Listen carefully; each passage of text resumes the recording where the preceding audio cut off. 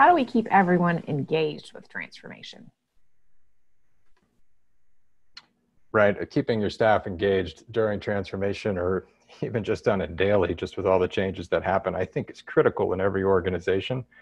And I don't think it, when it doesn't happen well, it's not nefarious or somebody was trying to keep someone out of the loop. I think a lot of times there's just not a formalized internal communication strategy and plan of how we're going to pull people in, keep them informed over time, let them know when impacts are going to happen to them.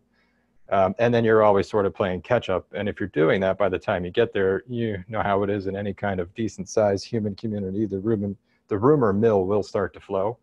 And so then you're going to walk into a room that's already full of anxiety. We like to recommend get on top of this from day one, make everybody be a part of it. You might not be an active part, but you should at least know what's happening within the organization.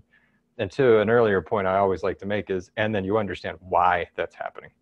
Now, not everybody might agree, but if it is always in the best interest and they were allowed to voice their opinion, we can at least capture that, right? It is great to also hear when there's staff that don't agree. Why don't they agree? Maybe they really are voicing a concern that needs to be taken into consideration for the plan.